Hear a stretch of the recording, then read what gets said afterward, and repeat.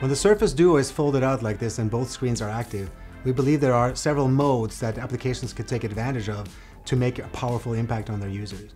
We're just going to go through some of them today. There's Extend, and there's Dual View, there's Two Page, and there's Master Detail, and we have something called Companion View.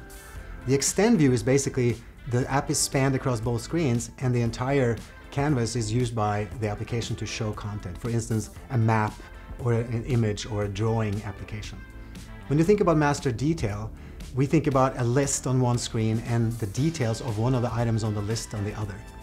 Companion Pane is a view where you have something that you want to edit on one screen and you have the controls of those to edit the application or the canvas on the other screen.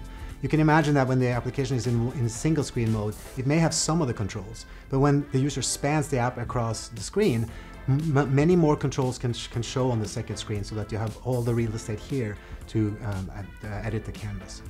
When it comes to Dual View, we think of that as two different ways of viewing the same content. So let's say you have a 3D image here and you can rotate it and you can zoom it in and out and you can edit it here. You can also see sort of the XYZ coordinates maybe and some data associated with that view here.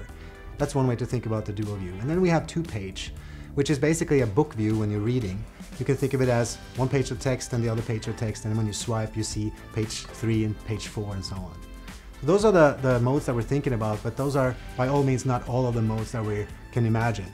And so I'd like the community to think about other ones as well.